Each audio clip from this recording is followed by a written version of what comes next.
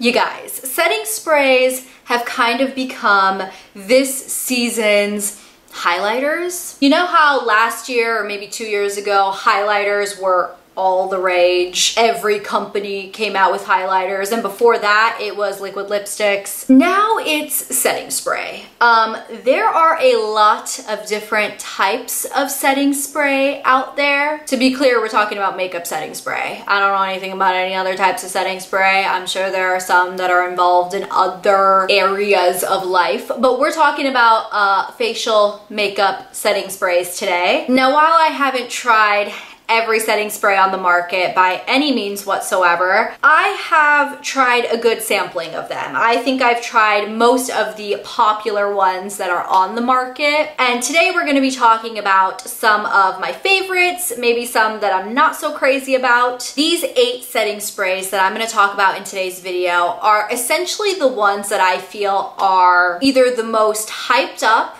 or the ones that work the best. I've also kind of ranked them in order of matte to dewy. If you guys don't know about the setting spray world, there are so many different setting sprays out there with so many different effects. I guess we're gonna start with the most matte setting spray that I have, and then we'll work our way and get dewier and dewier and dewier. This one was inevitably gonna be in this video because in my opinion, this is probably the best setting spray. If you are looking for a setting spray to genuinely make your makeup last all night, you want it to last, you want it to look good, you want it to be set, the Urban Decay All-Nighter setting spray is where it's at. I have it in this little like travel type bottle here, but of course they do sell this in the full size, and definitely one of my go-tos. If I just need my makeup to last, I want it to look matte, I want it to look good,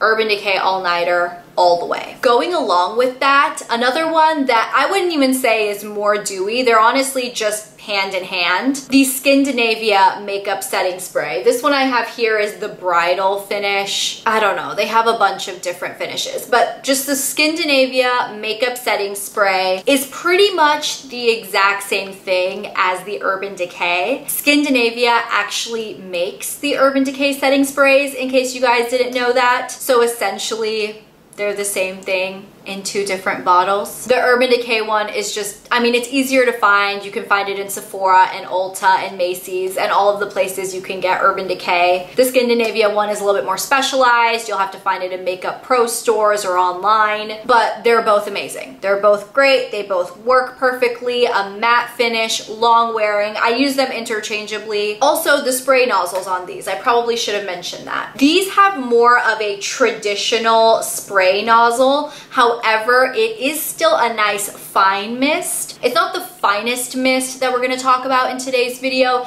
but it is fairly fine. You can feel it going on your skin, but it doesn't create droplets or anything weird like that. Definitely doesn't mess up your makeup. That would defeat the purpose of a setting spray. So I really do like the nozzle on both the Urban Decay All-Nighter and the Skindinavia. They're really good. The next matte setting spray, which I would say is just a little bit less long wearing and a little bit less matte than those two, would be the Milani Make It Last setting spray. This one claims to have a 16-hour wear. I love that you can get this at the drugstore. It comes in a nice little, I don't know, easy to travel with bottle. I like it. The mist on this is really nice, really fine. I would compare it to the Skindinavia and the Urban Decay in that, again, you can feel it going on your skin. It doesn't feel completely like air-like, but it doesn't leave droplets. Doesn't do anything weird to your makeup. This is absolutely my favorite setting spray at the drugstore. You guys will see that this is actually the only drugstore, or I guess there's another one in here that's technically inexpensive, but this is the only one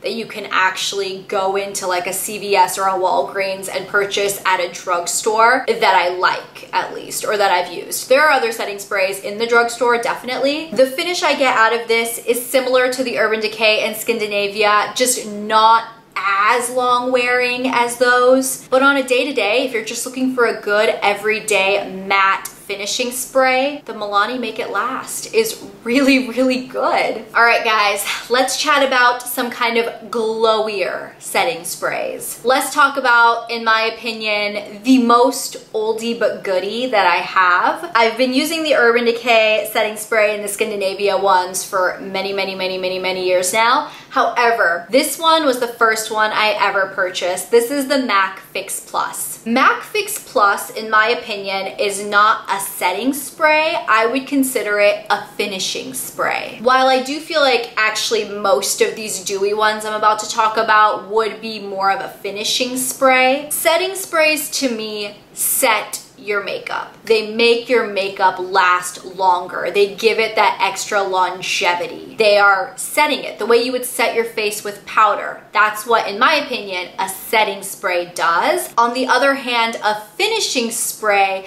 will make your makeup finish and the finished look better. MAC Fix Plus is my go-to if my face is looking maybe a little powdery, maybe I layered on a little bit too much setting powder and then blush and bronzer and contour and all that extra stuff, and I just need my makeup to just melt together so it doesn't look like I have 84 layers on my face. MAC Fix Plus to the rescue. They now have this in so many different scents and flavors, and I love that they do that. While I'm about to get into some newer, fancier, kind of trendier finishing sprays, I definitely think that MAC Fix Plus is a go-to. It's been on the market for so long and for a very good reason. This is a really, really good one. I will always have Fix Plus in my collection. Just throwing it out there. Okay, the next one I want to talk about. This is one of the more trendier ones, the more fun ones. I hate to say gimmicky because the next one's a little gimmicky if you ask me, but there's a little bit of a selling point to this setting spray.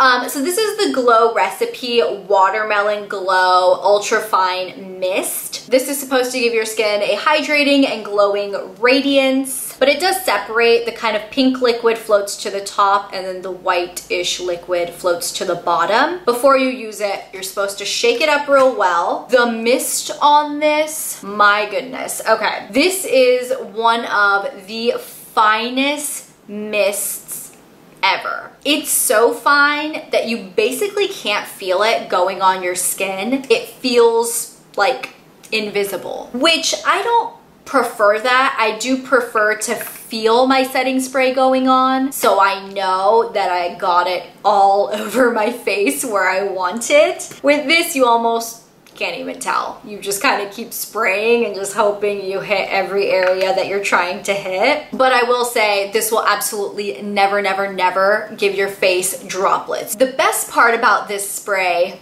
is the scent. As you would expect, watermelon glow. This stuff smells like watermelon Jolly Ranchers. Yes, I want watermelon Jolly Ranchers on my face at all times. This doesn't help much for the longevity of your makeup, but it does just make your makeup look more finished and glowy and pretty. This next setting spray is definitely the one that I think is the biggest gimmick. That's not to say it doesn't work, but this is the Farsali Rose Gold Skin Mist. This one has actual gold flecks in the face mist. Is that necessary? No, it's not necessary.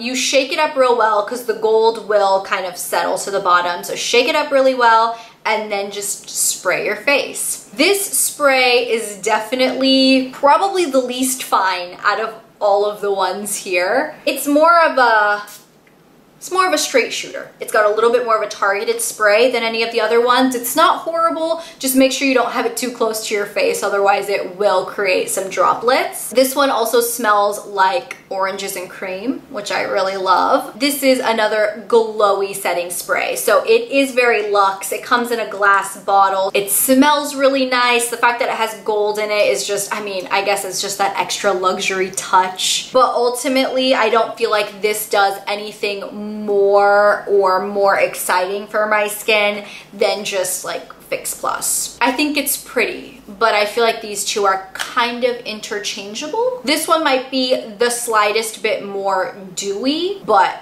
marginally. I definitely wouldn't repurchase this when I run out. I will use it and I will happily use it and I will enjoy it while I have it, but it's not gonna be one of the first to go back on my repurchase list. You guys already know how I feel about this next one. This is the Morphe Continuous Setting Mist. This is the other one that has a less expensive price tag. It's definitely closer to the drugstore in price. Where this setting spray gets things right is that it's an aerosol container. You really can't get a finer mist than a straight up aerosol container. I do like the way it mists. It's very, very, very, very, very fine. Similar to the Watermelon Glow. I mean, this one's not aerosol, but both of these, when you put them on your skin, you practically can't even feel them going on at all. This one does make your skin kind of dewy and glowy. Again, I wouldn't call this a setting spray, more of a finishing spray, but I think I got a bad canister of this because it makes my skin feel sticky. I think a couple of you guys out there have mentioned the same thing, so I know I'm not alone in this,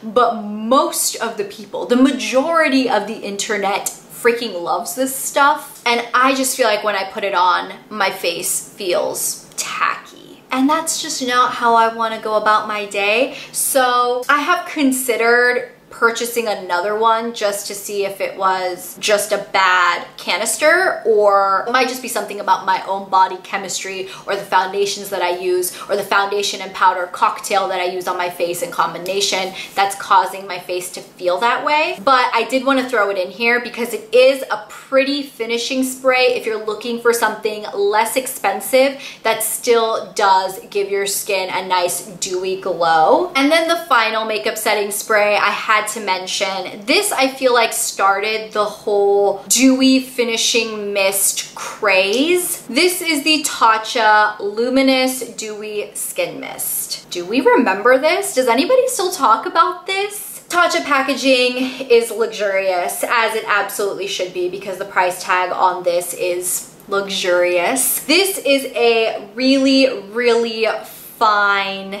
dewy mist. It smells like a spa. It smells delicious. If you over apply this, you will look like a grease ball. If you have oily skin, this is not the setting spray or the finishing spray I would recommend to you. If you have oily skin but you're still looking for something to finish your skin and kind of help everything mesh in, I would recommend something like the Fix Plus. I mean, such a go-to. Or even this Watermelon Glow by Glow Recipe. This one will make you look like an oil slick. I only use this one if I am wearing a very, very long wearing matte foundation and I just don't want it to look that matte, which rarely happens, but sometimes can be the case in the winter. That is pretty much the only time I reach for this. This is a very, very specialized setting spray. If you have really, really dry skin and are looking for something that will give your skin some dew, it will give your skin some glow,